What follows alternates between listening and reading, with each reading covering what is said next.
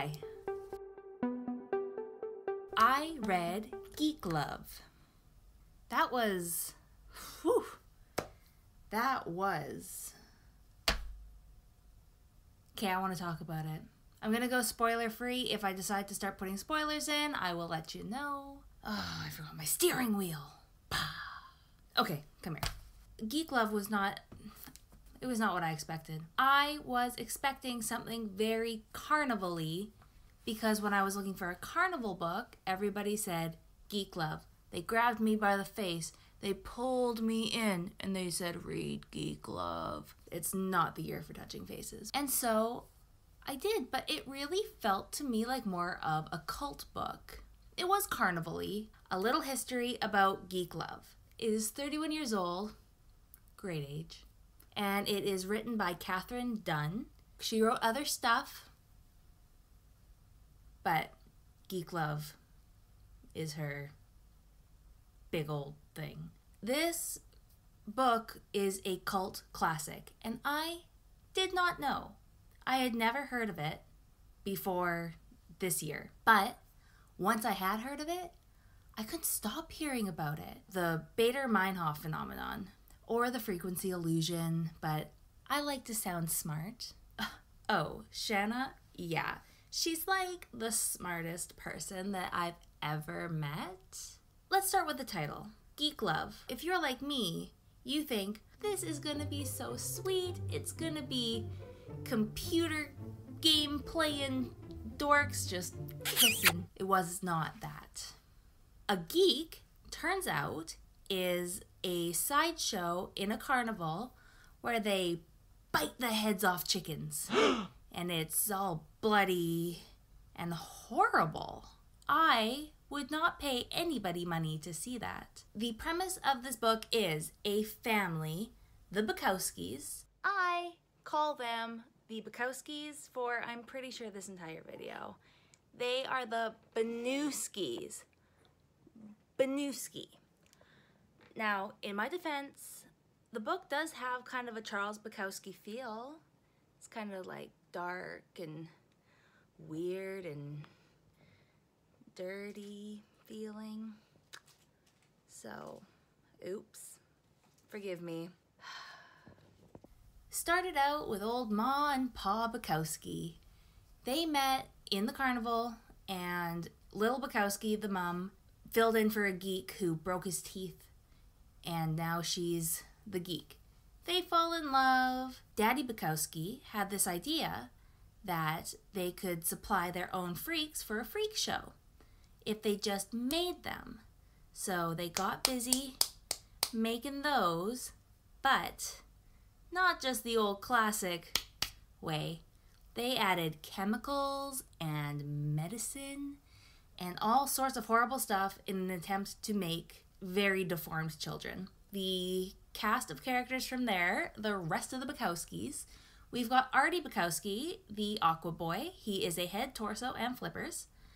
We have the twins, Electra and Iphigenia, and they are Siamese twins connected at the waist. Then we have our narrator, Ollie. She is a bald, humpbacked, albino dwarf. And then the last is Chick, their little normie, or he would be normal if he didn't have telekinesis. So yeah, that's them. I don't know if I liked this book, but I think it's going to stick with me. I finished it last night, you should know. So it's really been just rattling around in my brain since then. And I listened to it on audio, so I don't know if that makes a difference. The narrator was great, though. I think I recognized her. I'm pretty sure that she's the same narrator who did Nosferatu. I'm going to look that up and tell you if I'm right. She's like the smartest person that I've ever met.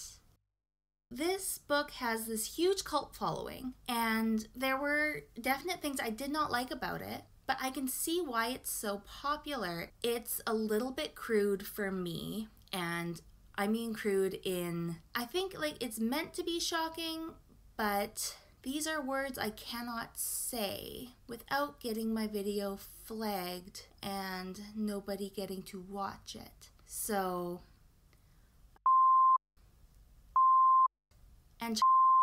They're all talked about very, very crudely. Sorry, I'm sure I bleeped those all out, but I'll try and make it obvious. The weird thing is, you start out with these characters who are very happy with themselves and their bodies. Their lives are in a traveling carnival.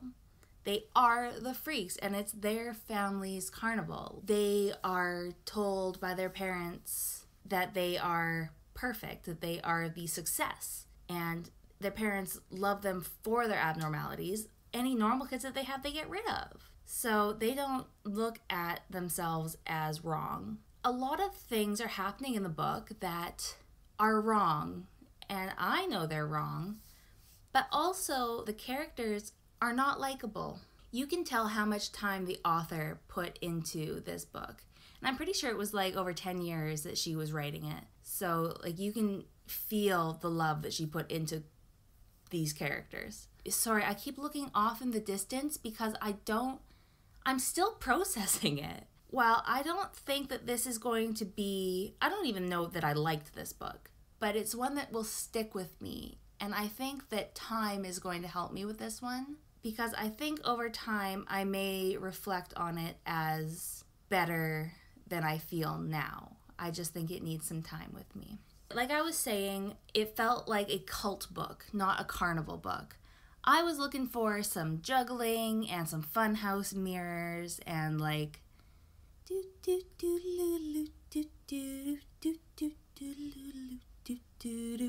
Artie, Arturo, Aqua Boy, he's not okay. You know what? Let's just, one sec.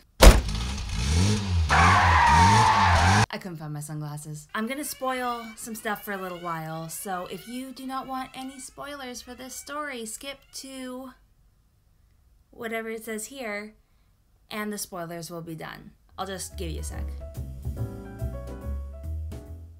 Okay, so Arturo, the Aqua Boy, he is the oldest of the children, and he is a bad guy. He is not nice. He is a absolute psychopath, sociopath, and he raises up this entire religion around himself. It's called Archuism, and it's definitely a cult. Everybody has to pay money to come in, and the lower ranked people have to help the higher ranked people. Why do the higher ranked people need help, you ask? Because they're all trying to be like Artie. You will recall that Artie is a head, a torso, and fins. And by fins, I mean like stumps. The lower people start by getting like fingers removed, and then the higher people get their feet and hands removed, and they just slowly stump it up until eventually they have achieved greatness and they have chopped off all of their limbs. It's weird. It's not a religion I would choose. Different strokes, am I right?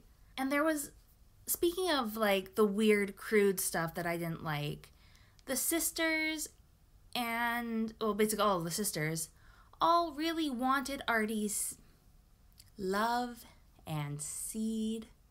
One of them got it.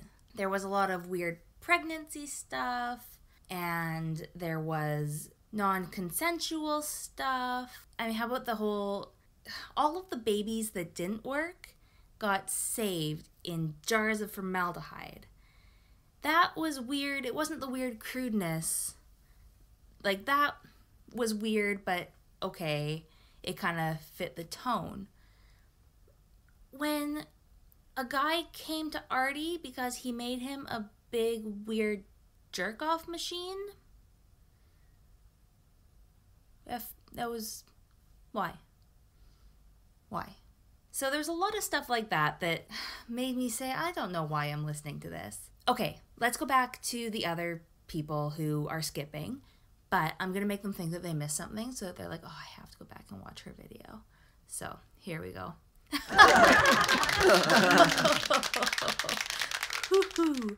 Yeah, it's a good one.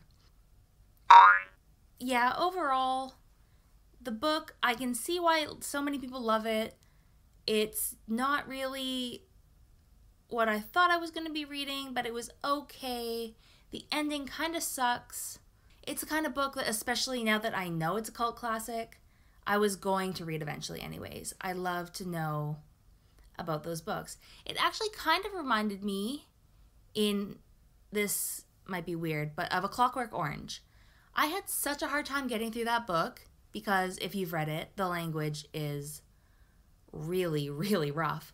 But also, there's a level of crudeness to that book that, unlike in this one, a lot of it felt kind of almost uncalled for, whereas it fit in better in that book. But it had like that same weird tone to it. So if you like A Clockwork Orange, maybe you'll like this one. I don't know. This is also kind of the way A Clockwork Orange left me feeling, where I got to the end and I was like, all right. The way that I felt at the end of this book reminds me of the way I felt at the end of that book. I don't know. Maybe it's just me. In the end, I am actually glad that I read it. I'm glad that I know what it is, and now when all of the cultural references pop up, I'll actually get it. But yeah, it's a weird one. It's not for everybody. Definitely. It's barely for me. It's been hard this year. Like, if you checked out my last video, you know that the year's been tough to read heavy books. This one wasn't exactly heavy. It was really, really strange. But I did find for some parts me just being like, could you be over yet? When I got past those kind of ruts, it was good. It was fine. It's all right. I'm going to give it 3.5 stars. 3.5 stars. That's it, guys. I hope you like this. I feel kind of weird when I'm doing reviews, but you know, whatever. If you liked it, please give me a like, subscribe, comment on the video, ring the bell. Ooh, I added a new one there. But yeah, comments, likes, sharing, all of that helps me grow. So thank you. Thanks for watching, guys. I will see you on Monday.